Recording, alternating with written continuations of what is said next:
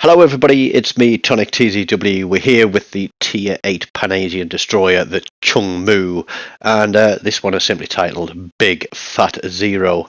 That doesn't mean that I don't like the ship, but I did need this one. I think it was for the Schlieffen project to progress it. So my credits balance did take a hit. To drop the 25 million on here. And as I like my destroyers, I did boost it with 150,000 global XP to unlock all the upgrades, and then spent, another 8-9 million on putting the standard upgrades onto the ship.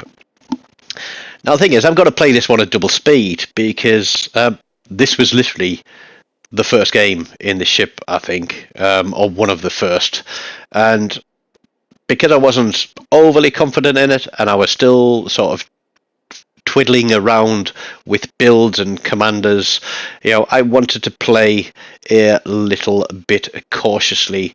But, we are going to do the right thing. We are going to push out, and we are going to spot, and we're going to see what we can do to support the team. Now, this is quite handy with its guns, but it does only have the deep water torpedoes, and as you'll see, I'm there. I flash up the torpedo indicator to see how fast and how far away somebody is going. Now, we're not running twist and track or perceptive here, so we are playing pure gunboat, and I'm pushing through here, and I'm thinking I must be getting spotted. I must be getting spotted. There must be a destroyer out here somewhere. You can see me scanning left to right, keeping those guns on the go. I know that guy's over there on the corner. Is he going to park on the corner? Is he going to push out? And I'm thinking, no, you ain't going to make it this easy, red team, are you? Surely. But literally, everything's spotted. I am coming straight through the middle of this map, and this is one of the reasons why it's important to look at the locations of the ships on the map and think on how you can work best for your team.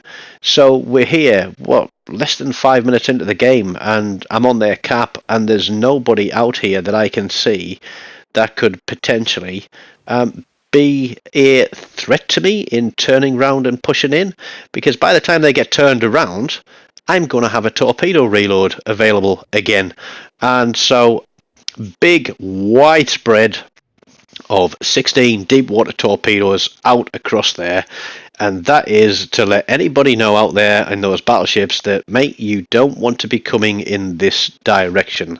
I know there's only one ship off to my left hand side. He's been taken care of, I think, or at least he is in the process of being taken care of, and the rest of red team have gone off to the left flank, and you'll see that the lightning sails in behind me. I've only got 2 spotting ribbons, and that is it. The hipper is now realised and is turning around and coming back, but I'm doing the spotting. Lightning's in his smoke. He's laying the guns on, and it's a rather uneventful game for me, but there's a Z23 as well. Game over, guys. Absolute zero on the damage, 2 spots, and 1 cap assist. That would have been a solo cap if the lightning hadn't come in as well. But there you go.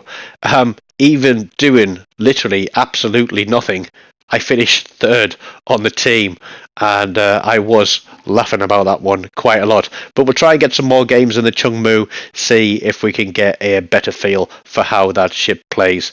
But a little bit of amusement for you. Stick around, click on one of these links, hit that like button. In fact, don't hit the like button on this one, it was embarrassing. But do leave me a comment, and if you haven't done so already, please do subscribe to the channel. Until next time, take care of yourselves, and goodbye.